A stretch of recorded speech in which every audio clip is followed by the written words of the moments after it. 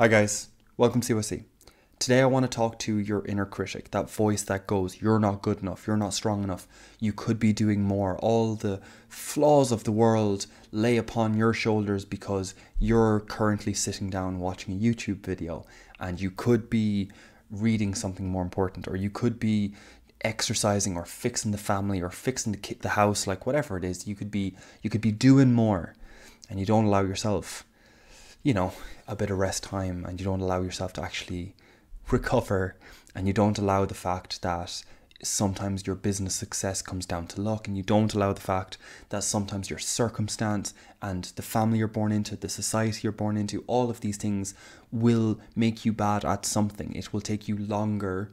So our current culture, I can guarantee it takes you longer to learn the discipline to tidy your room, to keep your car in order, to get your bills, like just to have that discipline of everything sectioned out, will likely take you longer than it did your parents or their grandparents, because the culture now is much more laissez-faire, which is totally fair. Don't critique yourself over it. You are where you are, and you now know the lessons that you need to learn, and you're moving towards it. Don't beat yourself up. It's like, I know the lesson, why don't I embody it yet? Don't be so critical. As in, okay, so this is why I'm saying this, because we're going to try and validate, we're going to try and see the value in the critic. But I can't do that without saying that obviously it goes too far and you need to cut it off at certain points, and you need to just be like, hey, look, give me a break, be gentle with yourself, be kind to yourself. But anyway, that has to be held in mind while we talk about this, but it is a separate topic, So for today, just for this one video, keeping the other part in mind that you have to be kind to yourself. Why do we have a critic? As in, it makes us anxious. Like, everyone right now, you're in the middle of you're at the end of a pandemic, hopefully, and everyone has been at a standstill, and everyone has that kind of just energy that's not going anywhere, that kind of just, that what I call itchiness, because you're just like, I need to do something, but you haven't been able to because everything's closed down and all the rest. I get it. So on so many fronts, your social circle is not expanding. Your business is not necessarily free to explore, to experiment, to grow, to do anything really. Your education perhaps is the only thing. I think many people have fallen back onto education to give them that sense of progress, because it's just innate to humans that we need a sense of progress, whether it's progress in the gym, or it's progress in a relationship, or it's progress, as we said, academically, like whatever it is. We need a sense of kind of moving forward, and we don't quite have that at the moment. So our inner critic is going 90, as in just again, why aren't you good enough? Why aren't you doing this? It's like everything's your fault. The reason that you're like, and it's just, holy crap, it can be harsh. And then there's other days where it's not so harsh, and it's just kind of like, you could be doing better, and you're just like, yeah, I probably could. And you either fix it or you don't, or you change your behavior or you don't, whichever. But there's some days where it's just not that harsh. But other days, lad. So that's who we're dealing with. That is, if we take that and personify it outside of ourselves, it's a very vindictive little fucker. But it has a virtue. So talk to it and say, why are you being so critical? It's like, and don't, please try to avoid saying because it's what other people expect of me.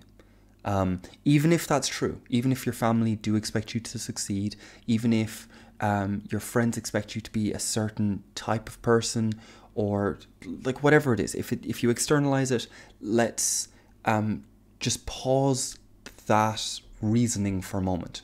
As I said, perhaps it's valid, but let's try and pause it just for this video. So today I want you to just say, why are you being so critical? It's you talking to yourself. Why are you being critical of yourself? And it will come down, and it will inevitably, whatever answer the critic gives you, you keep asking questions, you keep probing, like, why is it this way? Why do I feel, why does that irritate me? As in, what? So the fact we want to do more. Okay, why do we feel like we need to do more? Are we trying to prove, is it the fact that I'm trying to prove myself? It's like, no, it's because I'm really terrified because we didn't have that much money growing up or something like that. Or maybe it's that something physical might have happened and you might see money as a security thing.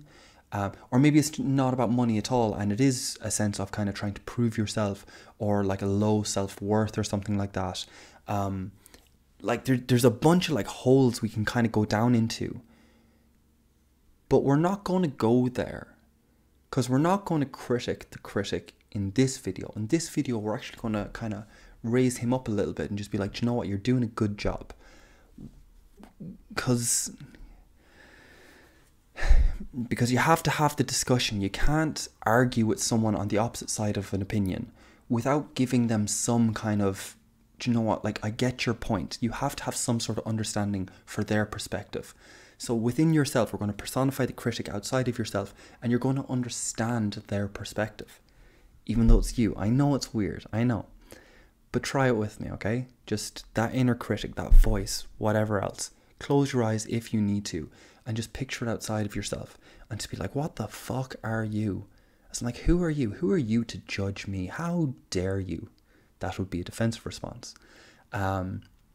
Or, you know, like, why are you so mean? That would be kind of somewhat of a naive response, I suppose. But actually that might be the right response, is some bit of a naive response, because we're not coming into this conversation with answers. We're coming in asking a question. So maybe the naive response is the best response. It's like, why are you so mean? Like, what is the thing? It's like, you could be doing more. It's like, yeah, you're right, I could be doing more. And it's like, yeah, but you're not doing it, and you're being lazy, and you're wasting your life away, and like, you know, death is coming. And it's just like, death is 60 or 40 or 10 years away. It doesn't, whatever it is. And I can't live my life in fear of death. Perhaps. Or else you're just kind of like, yeah, I'm actually terrified of dying because I want a legacy left behind me. I want the world to know that I was here, or something like that. There's conversation to be had here. But, okay, which is conversation I will leave, that I won't go through in this one, but it's definitely something to meditate on and kind of explore yourself. But for right now, I want you to recognize that that critic is your ideal. It is your God of some sort. Because the critic is telling you that you could be more, you could be better, you could be this thing that is higher than yourself. And if you actually talk to the critic, you can figure out what that ideal is.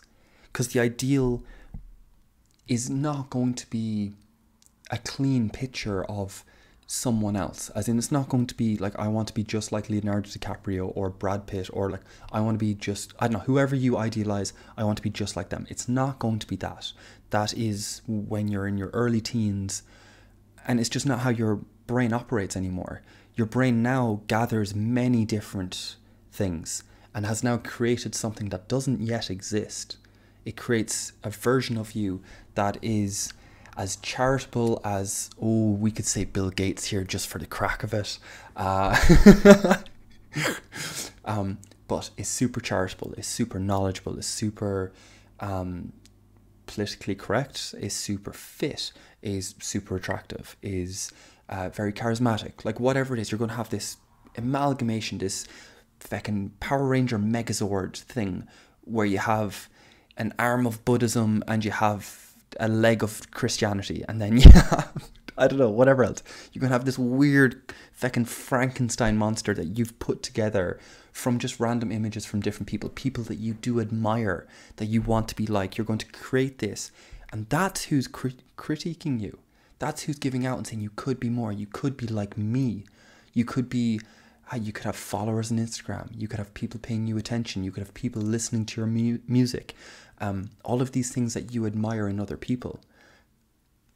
Okay, anyway, we'll pause that there for a second. But either way, so again, that's another thing I want you to explore in meditation. But that's your critic. It's actually your ideal. It's not some little demon. It's not some little devil on your shoulder. It's not some... It's not... Yeah, I think demon's the best word for it.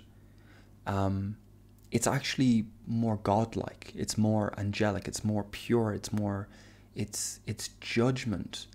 It's not poking holes and kind of getting at you. It's judgment from something that you've created, and you negotiating that ideal, or just even figuring out what it actually is.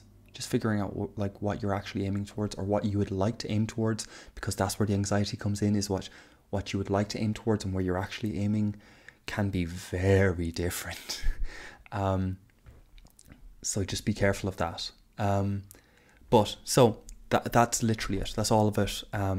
So just be kind to yourself. Recognize that the critic is a bit of a dick sometimes, because it doesn't take into consideration that luck plays a part, that your circumstance plays a part, that your biology plays a part. You cannot, or one person was 5 foot in the NBA, like that was it, and that was 50 years ago, before there was billions of loads of money in it, basically dollars. But so there's just circumstances, there's just stuff outside of your control that controls you, unfortunately. And the critic, oh, you must be kidding me, mate. So the critic, sorry about that, the critic doesn't account for that. And then I'd also say, when you're exploring this, explore what insecurities are, because the critic's going to go after the weak points. So just figure out which weak points it's going after and why and how. Explore that territory. And then lastly, just figure out what the critic is. What is your actual ideal? Is it realistic? Is it, like, what is it actually? Because if it's all blurry and kind of vague and stuff like that, you can't even hit it then. And I get it. The minute you kind of actually describe and solidify your ideal, then you can fail at it, which is scary. So I get the urge not to kind of describe it, not to articulate it, not to get into the granular detail, because every time you add details, you're adding conditions for failure. So this process, do not think this process is easy. This process is continuous. It is lifelong. It's unavoidable, to be honest.